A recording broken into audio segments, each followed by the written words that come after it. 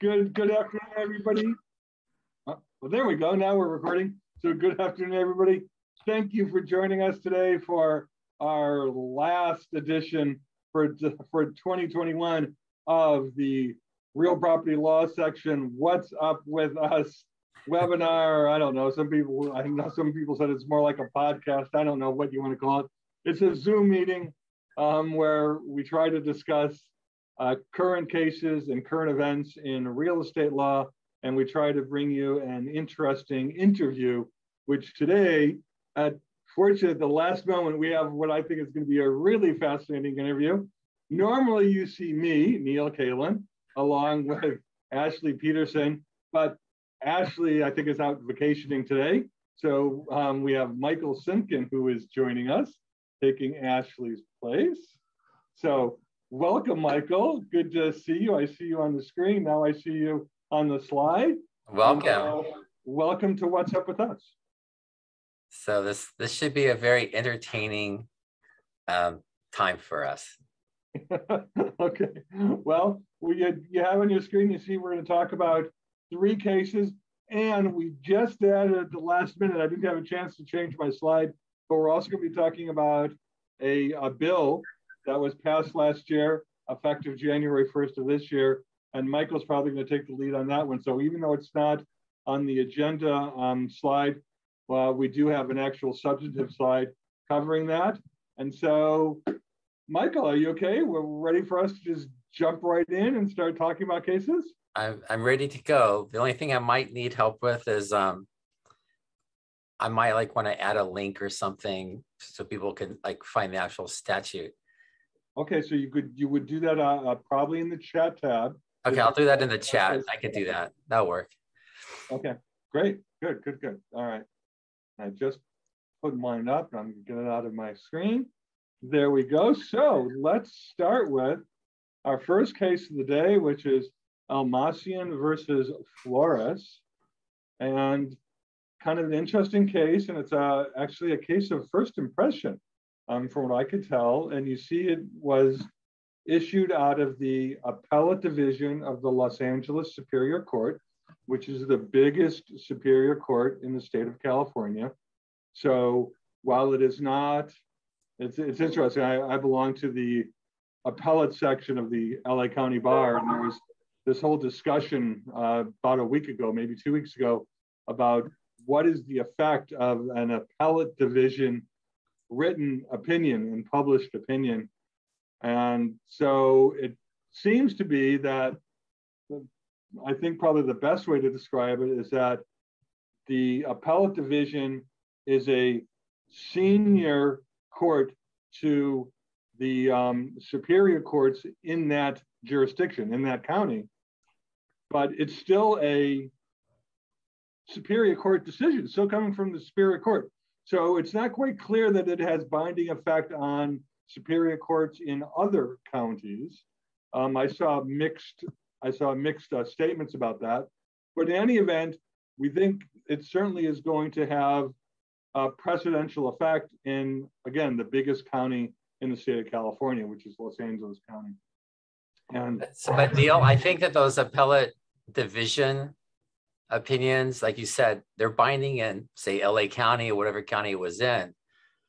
But I think there's a process where the appellate division can ask the Court of Appeal to somehow make it, well, it's still going to be binding in the I don't know, we call it jurisdiction or the division that it's in, but there is a way to make it more binding if they want to.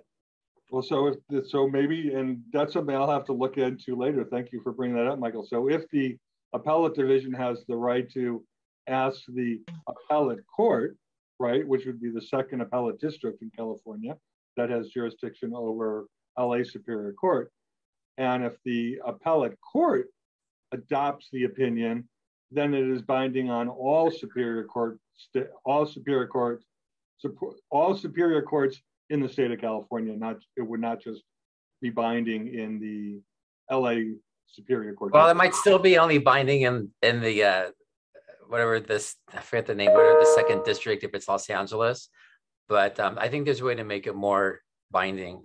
But this is an interesting case. I mean, I feel bad for what happened to this person. Well, I guess you left it very vague, because the question is, do you feel bad for the plaintiff or do you feel bad for the defendant? And I guess we'll talk about that in just a minute. So let's just do a quick summary of the facts here. And the issue is, there was a recent law that prohibits a landlord from evicting a tenant based upon domestic violence against that tenant. So if that was the grounds that the actions resulting from domestic violence are the grounds that are being used to evict the tenant can assert that as a defense to an unlawful detainer action. And so you see here, I won't go over all of the facts, long facts here, but the plaintiff tried to evict the defendant and her husband, Will Flores, for failing to comply with a 3-day notice to quit. And what did the notice actually say? It says the eviction was based on maintaining, permitting, or committing a nuisance, specifically alleging that the lessees, the tenants, have engaged in repeated hostile threats toward other tenants in the building, blocking parking access and spaces, damaging the vehicle of other tenants, okay? That they've invited a large number of people, they're loitering on the property, they've harassed and intimidated other tenants, and there's an allegation about selling drugs that was also in the complaint. The tenant says, well, wait a minute, no, you can't do this because, and actually the tenant did this at the very last minute. I said, well, wait a minute, one of these incidents, I was a victim of domestic abuse. And the court said, well, wait a minute, the trial court issued a directed verdict for the plaintiff on the domestic violence defense, right, and stated their grounds. And then there was the trial, and at trial, the jury found, well, that the actions that were alleged, right, that the landlord wanted to evict the tenant for, that those actions existed, those actions were committed, and therefore the eviction could proceed. The tenant appealed the decision. The appellate court actually made a very technical decision. It said, we cannot tell from the verdict upon which specific grounds the jury based their decision. And since one of those grounds could have been the actions that were the result of the domestic violence allegation, that would have provided the tenant a valid defense to the unlawful detainer action. And so we cannot tell because they were kind of all lumped together. One of the ways that the tenant tried to prove the domestic violence defense was providing a police report for one incident, but the tenant was alleging there was multiple incidents. And so there was some question as to whether that was sufficient. So there's a couple of takeaways, Neil. Some of the takeaways here Absolutely. Are it looks like there's probably a general verdict as opposed to a special verdict. And so the attorneys, if they would have asked for a special verdict, they could have broken out even some of these acts of violence to see if it's caused by the good tenant or by the bad tenant that was committing the domestic violence. So then the court, with its directed verdict, somehow looked at the facts that the court knew in his own head or her head and decided, well, I think I know what's going on here. I posted in the chat the actual code section, that's 1161.3. Yep. So it's also good to take a look at that. Because the point here is if you have a tenant who's causing a nuisance, does the good tenant need to be, suffer for the acts of the domestic abusive tenant? And that's why they have this section. So the one tenant, won't be evicted along, like throwing out the good with the bad, I guess. But Well, also the section also says, just because a tenant is a victim of domestic violence does not mean that the tenant cannot be evicted for any other reason. For example, for non-payment of rent or for non-compliance with a notice to perform covenant or quit, right? So there could be completely independent grounds.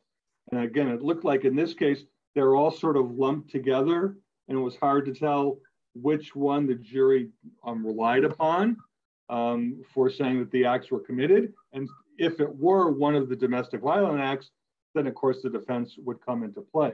Yeah. So it's a very good opinion because, you know, for lawyers, it's good to see an opinion where there's a dissent, right? Because that means there was some kind of a disagreement, right? And you could see just the real brief summary of the dissent down at the bottom of your screen, which is the dissent said, well, wait a minute, but if you look at the allegations in the complaint, the specific allegations had nothing to do with the domestic violence conduct that was going on.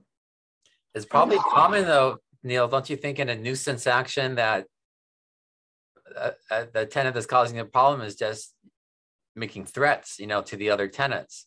And you can evict someone for a nuisance for, you know, walking up to a neighbor and, you know, constantly verbally abusing them or something like that. That's a nuisance. Well, that's correct. I think a lot of this has to do with whether the majority or the dissent, who they actually believed, quite honestly, in this particular case, right? I think that may have had something to do with why there was two different opinions here. But something that I think, you know, anyone who's in the landlord-tenant field should be aware of is that in this particular case, the neighboring tenant who was the only witness and said they felt intimidated because of the acts of the abuser.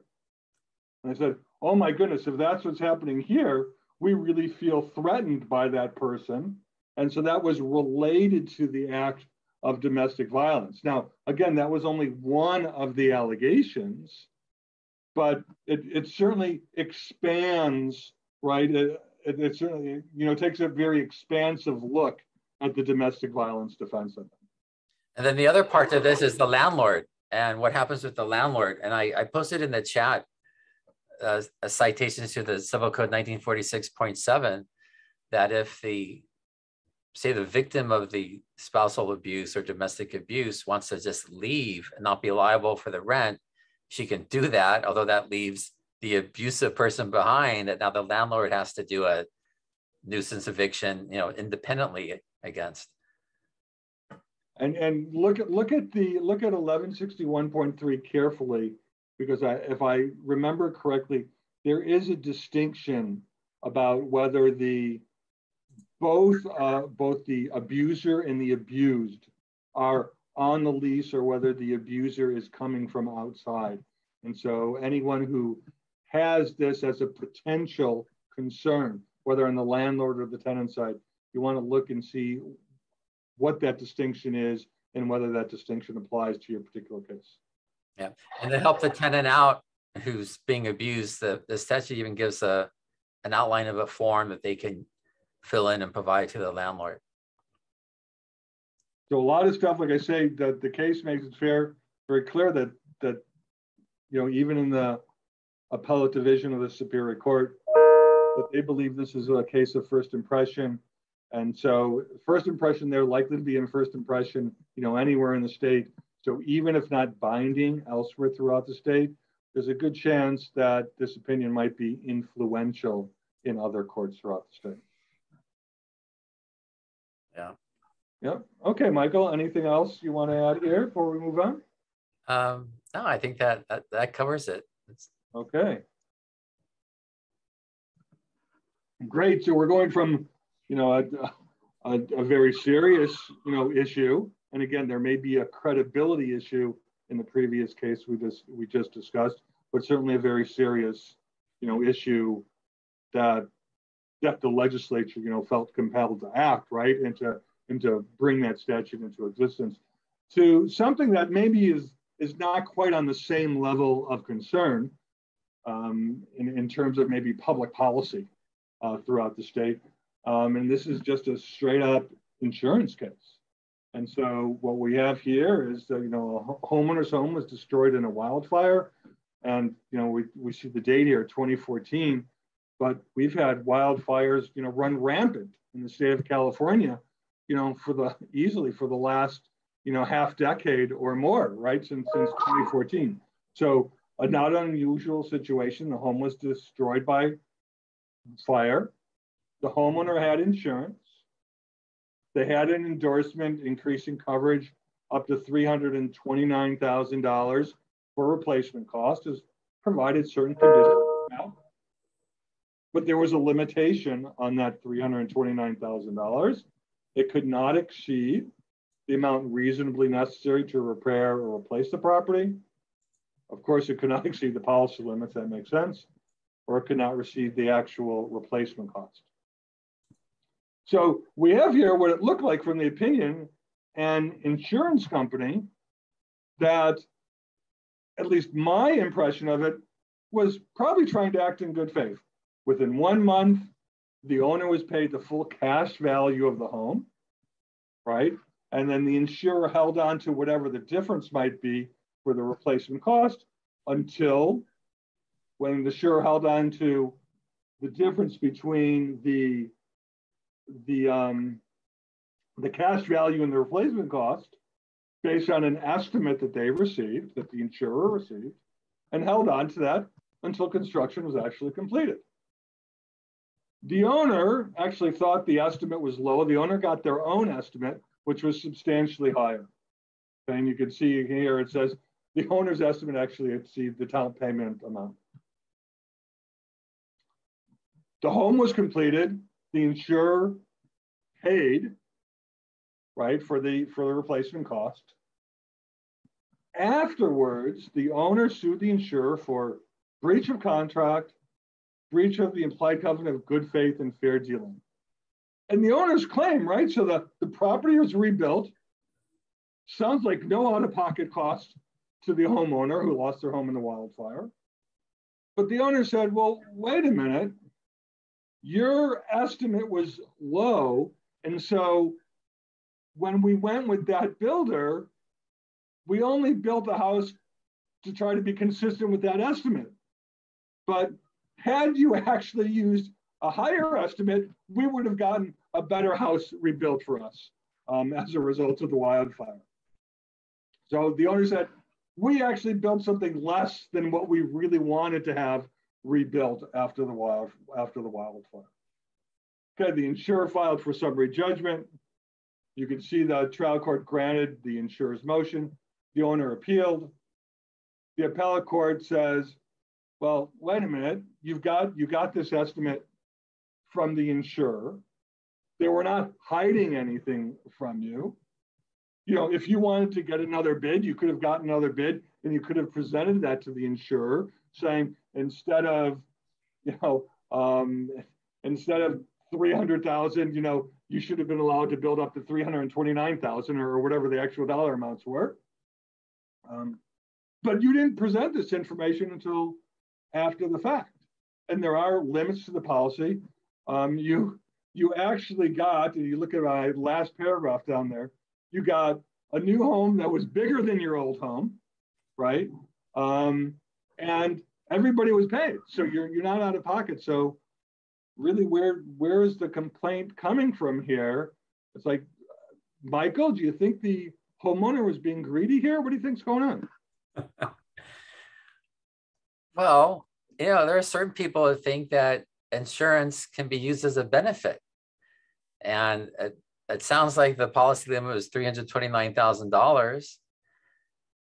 And I'm guessing they spent a little bit more on that and they wanted to get the difference. But they had a time when they could have probably asked the insurance company for specific reasons why they needed to build a slightly different home that might be slightly larger or slightly more expensive than what the insurance was, capping out at, but they waited. So I don't know. I agree with the appellate division. I agree with the entire, decision. Yeah, like I say, it seems to me that, I mean, it's hard to read into these things, but looking at the case, that the homeowner got into his or her mind that they were entitled to something else, right? Even though they got a complete replacement for the home that was burned down, that they did not have to put any of their own money into it. The insurer gave them that cash, within a month, the initial portion right away. The insurer was paying for their rental properties, during whatever the time that was allowed for the insurance policy. I could not find, why the homeowner thought they were entitled to something better than what they had, than what was burned down. I couldn't see that in the body of the case. So it seems to me like it was a right decision at the trial level and a good affirmance at the appellate level. But isn't it amazing that this case went so far? I mean, don't you think that the homeowner's attorney should have said, well, this is your contract, and maybe we can ask in a nice way why we need to change, have a different contract, have a different bill. I just can't believe it would go that far. I'm always amazed when I look at cases how some of them got that far as well, and I question the advice, quite honestly, that the homeowner got in pursuing this case to such a level. But there's something that I tell my clients all the time, which is law is not math or science, it's strategy and psychology. Huh. And some people, they're trying to see what they can get out of it. There's nothing wrong with that. That's being an advocate. Right. There's a framework, though. I mean, especially when there's a contract with a cap of $329,000 on it. Well, I'm hoping, I guess, for the homeowner's sake, that the homeowner did not have to pay a lot of money to their counsel who was representing them in the case and up on appeal. Otherwise, it was a big gamble that really did not pay off. Well, I'm pretty sure it's contingency. Nothing wrong with contingency. I take it sometimes, not often, but sometimes. Yeah, right. Well, Michael, I see we have our guest, our last minute guest. I'm so glad we have him. I see it's under the name Leroy McCrae, which I think is the assistant for our guest interviewee, which is Paul Fegan. And why don't we change the slide and I'll let you kind of take over from here, because I think we have a really fascinating person that our attendees will want to hear about. Yeah. Hi. Hi, Paul. You there? You can take yourself off. I'm here. Hold on. Hi. Well, thank you for joining us. Well, thank you for having me here. Okay. Anyway, we were looking for someone interesting to interview. And I've known you for a long time. And I thought that you're amongst the most interesting people I've ever met, because you're a lawyer, you've been involved in real estate, and you're retired, and now you have a new profession. But I would like people to know what made you want to be a lawyer, especially since I believe your background. What sort of work did your parents do? Well, my mother worked for the Department of Motor Vehicles, and my father was a delivery man for milk. He was a milkman deliverer. And I just decided to become an attorney and make more money and have fun. Were you the first person in your family to go to college? Well, I just had one sister, yes. I have it. And your parents, did they go to college? No, none of my family. Oh no, this was in 1934 when I was born. So not many people went to college back then. Okay. So you went to what? You went to like John Burroughs Junior High, I think, and then what, LA High School? Yes. All right. Actually, I went to Bancroft Junior High, and then UCLA after that. So So after UCLA, why did you choose to go to law school? Because everyone said I'm so smart, but I didn't really think I was that smart, even though I got almost straight A's. And I figured I'd give it a try. And I always was fascinated by the law, and it was just a natural. And then when I was at UCLA, I took a business law class, and I got the top grade in the class out of 250 people.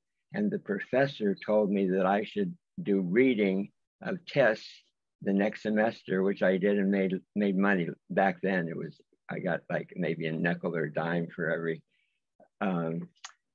test that I graded, but it was fun, and I enjoyed the prestige of being a top student. And I wanted to be a lawyer because I always believed that everyone should obey the law. Okay, so in 1961, you became a lawyer, right? Yes. Okay, so what have you seen change between 1961 and now? I mean, I know you're retired now as a lawyer, and that's like has not been part of your daily life for a long time, but what have you seen as the big change? Well, the biggest change is I was famous for throwing parties, and I had a front page article 50 years ago where it's called The Fig Life, One Big Party After Another. And I enjoyed just the recognition of being a lawyer. And the law has changed one way, that there was no such thing as advertisement. You could be disbarred if you tried to put anything to get solicit cases. But because I threw parties, everyone knew me as a lawyer. And that was my advertisement, but it wasn't illegal because I was just throwing parties. And I had a front page article in December 1, 1971, on the front page of the LA Times, when everyone back then read the LA Times because there was no internet or anything. And I enjoyed I used to get 10 calls a day on new cases, and I would take one myself, which was good, and I'd give others to some of the people that were friends of mine or lawyers. So you also I have a question for you, if you don't mind, Michael. Sure, go ahead. When you had your first party and you realized, wow, I could get attention for this, right?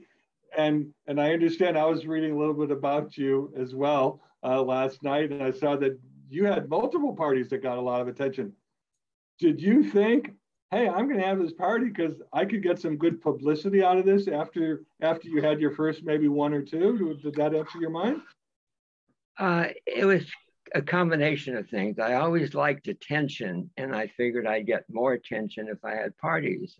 I just didn't think about it. I had a nice house with a great view, and I'd have people come over, and I had small parties, and then it got bigger and bigger, and then I'd have people like Jimi Hendrix would come to my parties, and he would just sit around and have fun. And I got many celebrities come to my parties because I'd have about 300 people every Friday night after a while. So that there was a good consequential benefit that it helped your law practice. But it sounds like you just liked having parties. Yes, but part of it was getting business too. I liked the notoriety, and I liked the money I was making, and I liked helping people. So, well, other than doing law, what other did you also went into the subleasing business, and you invented a whole category of office suites. Is that right? That was, yes. I was looking for an office because I wanted to have a nice office to work out of instead of my home. And I got a couple of bids to rent from a few people, but they were small little law firms, like 3 or 4 people, because the big law firms would take people who were law review. I was not law review, even though I was a top student. I was not law review. And I just enjoyed having people around me. And I rented from someone, and they weren't operating this little suite of about 6 people. And I took it over. And then I decided to get a big library, because back then there was no internet, and West Publishing was the largest seller of books. And the big firms they'd pay $4,000 to have a state and federal library, whereas the average attorney could only afford $100 a month for the books that were his specialty. And I figured if we got 40 people on one floor and everyone paid $100, they'd have a state and federal library like all the big law firms. And I just decided to take a chance. And there was a building coming up in the late 60s. Actually, it was 1967, 67, and almost 1970. And I went to the Glendale Federal on the main corner in Beverly Hills, where rent was 40 cents a foot for a whole floor of 15,000 square feet. Is that Beverly Drive in Wilshire? Beverly Drive in Wilshire, in the northwest corner, which is now the Bank of America, the top floor. And they said they wanted 40 cents a foot, but the top floor would be 50 cents a foot. But I was already making a lot of money from my personal injury cases, and I figured I could do it. And I had a couple of friends that I wanted to join because it was a risk. None of them would take the risk with me, so I had to do it myself. I did it myself, and I rented out. By the time the building was finished in 1970, I was 100% leased. And then after one of the neighbor owners saw what I did at across the street, said, I want you to come into my building too. And I said, okay. And before long, I had 200 full-time full-time offices in 26 states across the country with 600 people until the market crashed in 1983. So you would provide people with reception service, secretarial service, like by the hour, things like that?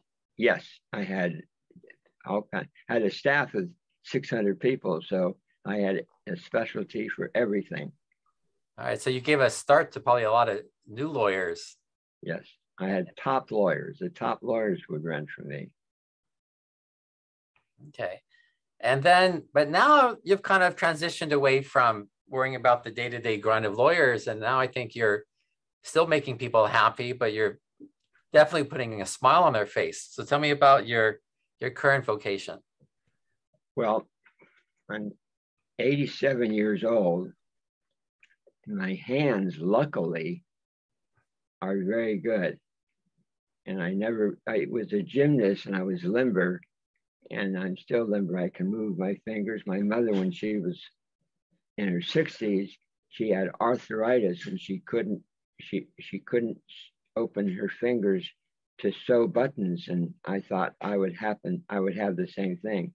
But because I've been doing magic so much, the doctors say I will never have arthritis in my fingers, and my hands are really good. And that's why I'm a great magician. So what made you learn magic? Like when or how did you decide to pick it up? If someone wanted to learn magic, what do you do? Well, I used to give gifts to all my friends at Christmas time. Like now it's holiday time. Like, for example, I'd give a calculator that said Figulator. My nickname was Fig. Everyone knew me as Fig. My license plate on my car was Fig, and they'd call them Fig parties. And my marketing guy said, you should have a deck of cards with your picture on there. And I thought it was a little too much but he talked me into it, and I got the cards, and then I started giving holiday cards. Like I had like 1,500 of these, like 1,500 figulators, and then I had 1,500 decks of cards that I gave out to my personal friends. And someone showed me a little trick, and I thought that was cute. And someone showed me another trick, and then I'd say, "Look, here's my 2 tricks," and they'd laugh, and then I got better and better. Started watching other magicians, and I said, I could do the same thing but better. I could see what they did. And fortunately, I have that skill that I never realized, and my hands are so good that I can amaze everyone with my hands. And now I've been doing it for 40 years, and my hands are still good, and I can still amaze people, and I'm happy when I make people happy. Yeah. So do you think you could do a trick over the Zoom for us? Yes, I can. So Neil, is there a way that we can find an audience member, or is there a way to do that, or do we have to do the trick with you? I don't know how to Just get an Neil. audience member. I see we have Dennis, who got in early, and so maybe if Dennis is willing to participate, Dennis, because you're not in the general attendee list. If you'd like. Okay. Hi, Dennis. Hello. So tell us a little bit about you. Who are you? Well, I've been in practice since 1993. I'm a sole practitioner. I'm housed in Anaheim and still working. All right. Great. So Paul, do you why don't you take it from here? See if you and Dennis can do something magical. Dennis, name a card. Okay, 2 of clubs. Are you right or left-handed? Right. Thank you. Correct. Name another one. Ace of hearts. I'm sorry, I couldn't hear you. I couldn't hear you very well. I've got something in my ear. Yeah, an ace of hearts. Oh, really? You must be a magician. I was going to ask you if you belong to the Magic House there in LA. I used to go all the time, but when I got on America's Got Talent 11 years ago, I stopped going to the Magic Castle because getting on America's Got Talent show was worth millions of dollars mentally and financially, I guess, because I'm a star by being on that show. I was on that show for 4.5 minutes, one of the judges' favorites, and on all the advertisement of the show, they'd have me with my cat on my shoulder doing card tricks. And it was so much publicity because they used to play it on all the stations. Watch what's coming up this next week on America's Got Talent. It was just generally just me. I was just the star, but I didn't win the $1 million though. That's all right. I posted a couple links in the chat to your YouTube, and I think one of them has your appearance in there. That's good. All right. So, well, thank you, Paul. It was nice to chat with you. I hope that we can inspire people that there's life after law. Right. Well, thank you. And you are a great attorney. You used to be my attorney when I needed an attorney, Michael. You are the best. Yeah, well, thank you. Thank you. You're a very special person. I appreciate you joining us. You're special too. Thank you. Bye-bye. Thank you. Thank you All right. joining Bye. us, Now Paul. disappear. All right. My last magic trick. Goodbye. Okay, bye. So Paul, I'm so glad, first of all, Michael, that you asked Paul to join us. I mean, I think everybody was aware of, I don't know if they're called vegan or Fijian sweets. I mean, everybody was aware, of those, and so he's a real, innovator and created a whole industry, basically a whole business model. Yeah. And obviously has led a very full and active life, and as you mentioned, there is life beyond the mere practice of law. Yeah. And I rented from him a long time ago, maybe 20 years ago. I rented an office from him in Century City. It was very good. It was very helpful. He gave a lot of people their start. He would work with people if you couldn't afford the rent. He said, it's okay. What can you afford? $500 a month? No problem. He was very generous about that. Well, it's a great interview, and let's kind of end our last 15 minutes. We have another case and another statute, and not too many announcements today at the end of the year. So we're going to move on. And here we have a case of Kahn versus Price, and you can see that this case, California Court of Appeal case, and it was an interesting case, and really, it's kind of amazing when you read these cases. Like, we are wondering, why was that homeowner involved in the previous case? Why did they maintain it? And here you could see why the case would be maintained, right? So you have the Kahns. They purchased this multi-story home in San Francisco, long time ago, 1976. Unbelievable views, right? San Francisco cityscape, the bay, the Golden Gate Bridge, Angel Island, Marin County on a clear day, right? Unbelievable views in this house. And then the downslope property, at one point in time, planted some trees. And I can't remember the name of the trees, but obviously they kept growing and growing and growing, and got to the point where they obstructed the view of the Kahn's property. And the parties tried to mediate the dispute. The mediation failed. The neighbor refused to arbitrate, so Kahn filed a lawsuit for declaratory and injunctive relief to restore their view. And you will see the trial court granted judgment in favor of Kahn, but we look down to the appellate court decision, and we go to the general rule of law, is that there's no common law right to an unobstructed view. So how is it that the trial court, initially ruled in favor, of the Kahns? And that's because San Francisco had an ordinance that was adopted in September of 1988 that allowed a homeowner to sue for nuisance for interference with the view. So we get away from the general law, the general common law right that says you have no right to a view. The lawsuit was brought based upon the specific San Francisco ordinance. There were certain requirements that had to be met. Those requirements were met in this particular case. Okay, and lo and behold, Kahn got an award, right? That the neighbor had to remove the trees. Not even a matter of trimming the trees, right? Because I think the court recognized they're just going to keep growing and growing. The trees had to be removed entirely.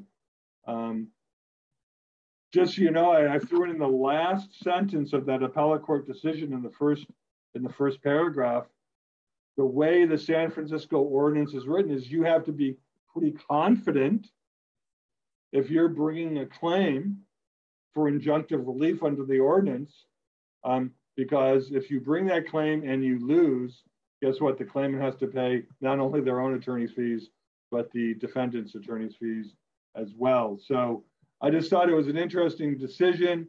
Again, getting away from the general rule because there happened to be a specific statute or specific ordinance involved here. It makes sense that somebody would be pursuing this, given that that view has to have incredible value, not just to the Kahns, but quite honestly to anybody, that would want to buy that property. The last paragraph that you have on the slide just shows that, when you get these kind of really personal cases, easement cases, view cases, they're sort of like family law cases. They're very, very personal. People dig out as much as they can find. And so you see in this case, wow, the downslope neighbor lived in Hong Kong, but they said, well, wait a minute, why does Kahn care so much? Kahn lives in Florida. What's going on here? How could they even take advantage of this ordinance when it's not their primary residence. And what had to be like a really nasty move, right? The downslope neighbor contacted Khan's lender and says, hey, guess what? They're not even an owner occupant anymore. You should foreclose because they have an owner occupant loan. So, when you get these personal cases, wow, parties, they just go all out. Well, that's the backstory. This is the thing. I get a lot of neighbor cases, okay. But with neighbor cases, this is like a woman once scorned type of thing. It's like the gloves are off and these things go off in these directions that they shouldn't go. And it is a job of a lawyer to try to corral, their client, like on both sides of their clients, because like one, I'm curious here in this case, that tree that was growing, how did that tree benefit Mr. Price? Okay, was it for privacy? I mean, this tree, I could see it interrupting like the middle of this gorgeous view, and Mr. Khan's upset. But what did that particular tree mean to Mr. Price? Yeah, I think that's a good question. I don't think that was answered. I don't think that's answered in the case. But you're right. Yeah, it became so personal. Why was it so personal?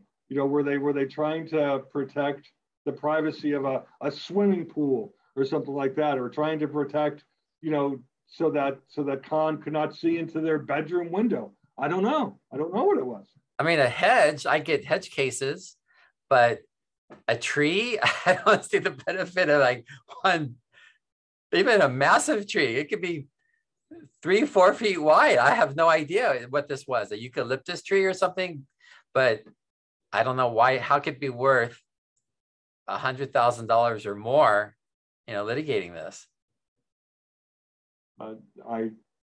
And you're the litigator, I'm not, so I will defer to your kind of assessment as to what it might have cost, but I would not be surprised. And again,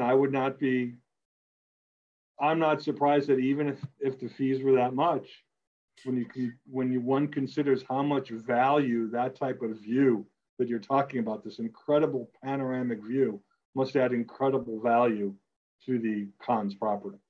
When I get these cases, one of the things I try to do is to encourage the people to do early mediations, because with these neighbor cases, you'd be amazed. Sometimes the smallest gesture, because look, most lawsuits are over miscommunication. Okay, that's what I think it is.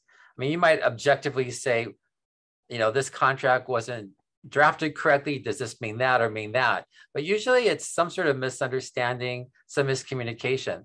If these people would have had an early mediation, maybe Mr. Khan could have said, well, I can't have this tree here, but I'll tell you what, you want something to cover that, 5-foot area in your yard because of something that you don't like. There's a pipe that's ugly, so you want a tree. I'll pay for you to have a hedge. I'll put some bushes there. I'll pay for it.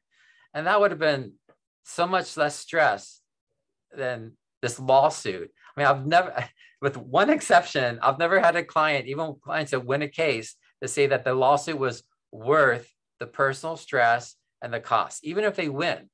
Okay. It's very rare. It's a negative thing. So neighbor things like this have to be resolved, and people need to focus upon that. Because if the client goes through this and spends, the client probably thought, Mr. Price thought, well, this ordinance is to benefit him. He's not even living there. What's the point of this? Well, when he spends all this money and he loses, or he has a neighbor that is permanently like, I'm going to call building and safety because he's doing this, or I'm going to call the homeowner association because he's doing that. It's going to be forever. It's just terrible.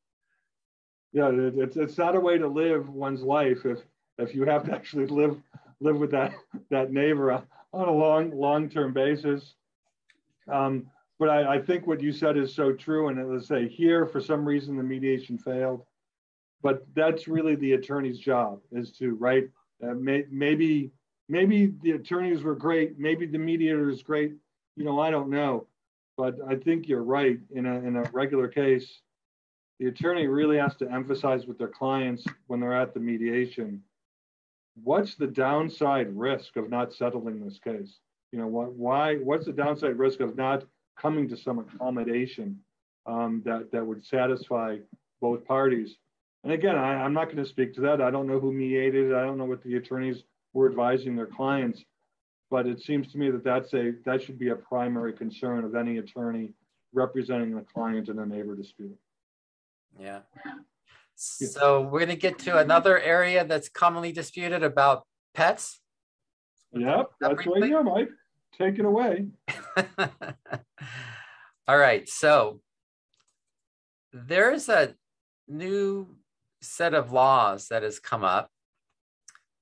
And I'm going to put something in the chat here if it worked. Did it take what I just put in the chat?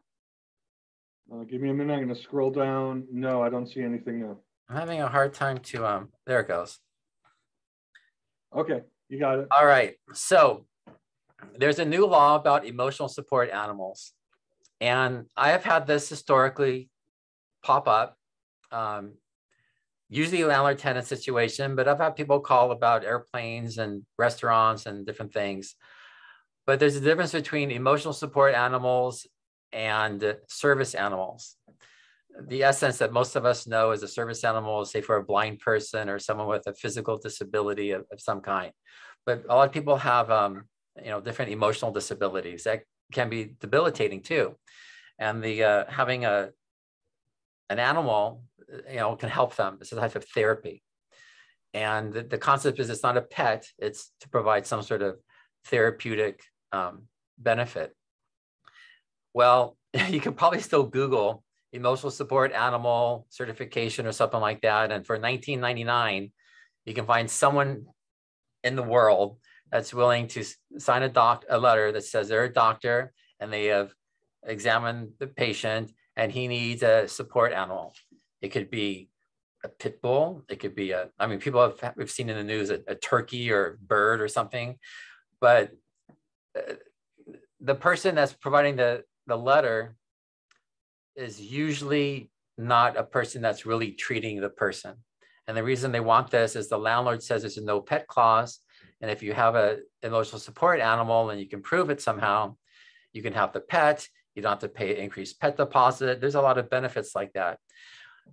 Well, like anything, it's good for the first 1 or 1 million times, and then it gets abused. And so the legislature came up with some rules. And one is this AB 468 about emotional support animals. And it focuses on two main things. One is actually the actual service animal itself, or the emotional support animal, that it's sold appropriately. There are some vendors that say, you need to use my particular animal. And so it has to do with the sale of animals, and also has to do with these letters of support. And the main takeaway from this, I think, is I'm going to actually give you guys the section. It's Health and Safety Code 122317. I'm going to paste it here in the chat.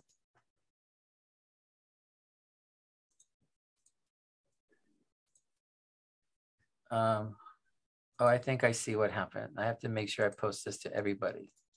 Well, here's the, this is the code section. And let me actually repost what I started before. Well, the code sections are listed there, so I'm sure our attendees know how to get a code section. Well, let me try to help out here. Here I wrote this out. Everyone should be able to see that. But you can click on the link and you'll see this first code section, which is the Health and Safety Code 122317 at SEC. And then the most important part, I think, here is there's a section that talks about the person providing the emotional support animal certification has to be somebody that's had a client-provider relationship for at least 30 days before providing the requested documentation for emotional support animal. That kind of wipes out these online 1995 places. The other thing that is actually, I found out fascinating when I was looking into this, is a definition of what is a support animal. And it actually comes up in the penal code. And this section in the health and safety code even makes a reference to the penal code section. And I'll put that here just so it's referenced. And you'll also find that in the civil code. I think it's 54 or 54.1 of the civil code. So it's found in more than one place in California codes. So, but now I think there's some guidelines here for people that you know, and if you're a landlord, you look at the document. If it is something from a year or 2 or 3 ago, before this law took effect, which it takes effect in January, then you might want to ask your tenant for an updated emotional support animal documentation. Michael, I've got a question for you. Huh? I was looking through the bill, and I looked through the bill and I see 122317, 122318 both refer to dogs. So do you think the bill has any effect on somebody who says, I need an emotional support tiger, or I need an emotional support alligator? Okay, so yeah, I see that. They have the word dog in several places, but there's one right after that. It's 122319.5. And the 122319.5 says the purposes of this article, the following definitions apply. Emotional support animal means an animal that provides emotional, cognitive, or similar support. So that's kind of open with the word animal. I mean, that's what I was thinking. Because let's take a look real quick. Let's see if it says animal. I know dog was several places.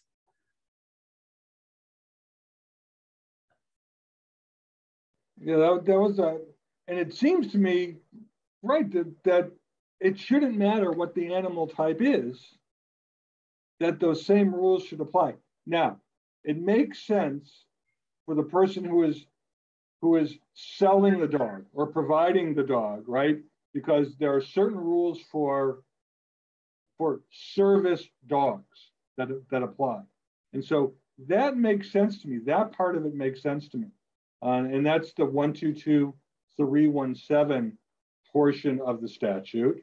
Saying there's a difference between an emotional support dog and a service dog or a guide dog or a signal dog. But that's because those are unique, right? But 122318 is dealing with the healthcare professional part that you had mentioned. I would think that should have been written more broadly to cover any kind of an animal. And so when I took my first glance at it, I was kind of surprised when I saw that it starts off with 122318A, starts off with referring to an emotional support dog. You're right, 122319.5 has a broad definition of emotional support animal in A, but then also has a definition of emotional support dog in B. So I guess we'll have to see if courts are going to give an expansive reading of this statute or not. I'm going to try to look this up real quick, but I have a feeling there's another section with the more animal in here. And if I look at, let's take a look here. Well, Michael, while you're doing that, because we're at our 2 o'clock time, so we'll go just a couple minutes over, but I'm just going to go to our next slide. And you'll bring us up to date. Just to remind everybody what's going on at the real property law section. As I say, the end of the year, not a lot going on. You can see we've got some webinars coming up in early next year, the winter and the early spring of next year. A really interesting series about global commercial leasing that's co-produced, not just with the real property law section. So those are kind of interesting. You can always take advantage and go to the CLA online catalog, search for real property or real property section, and find out the different offerings for those that you may have missed before. hey, it's renewal time. So many of you may need to get your hours in. So that's a good place to get your hours. And, think April next year, we're going to try and have a good sized group get together. Hopefully that will be allowed. And we're looking at April next year for a wellness retreat and educational weekend. And again, we're always looking, if you want to conduct a webinar, we're always looking for that. So please contact Nancy. And our e-news, our e-bulletin, we're always looking for short articles, not the 20, 30-page article for our journal, which are law review type articles. But you want to summarize a case, you have an interesting issue, we're always looking for short articles to go into our e-news. And Michael, what'd you find out about? I was talking. I'm going to have to keep researching. Okay. But another thing that's new that people should know about is the CLA system, where you can belong to more than one section. And it's really easy now. You can pay a higher fee, but belong to all the sections for a flat fee. And that way you have online access to not just say real property materials, but litigation, probate, anything you want, So some people might want to look into that when it's time to renew their bar license. Yeah, so CLA is experimenting with different forms of membership. You could do just what you've done, in the past when the sections were part of the bar before it split out into the California Lawyers Association, where you get one section membership. But there's now kind of a lower level membership. There's the general membership where you can add, sections to it. And as Michael just mentioned, there's a new membership type where you have access to all of the sections of material. So something to think about when you get your renewal notice from the State Bar. As usual, if anybody has comments, questions, suggestions, they could send them to me and we'll make sure we discuss them or bring it up at another What's Up With Us starting next year. I didn't put it down there, sorry about that, but if you want to send a comment to me, very easy, Neil K, Neilk @car.org. All of our past, not all of them, but most of our past What's Up With Us, they're available on YouTube. I have the link there on the screen. And then, hey, we'll see you in January. So I hope everybody has a good holiday season and a happy new year. Michael, you got the last word. Well, happy holidays, and thank you for letting me assist you with today's webinar. It was fun. Yeah, I really appreciate your insight. Thank you very much, Michael. All right, thanks.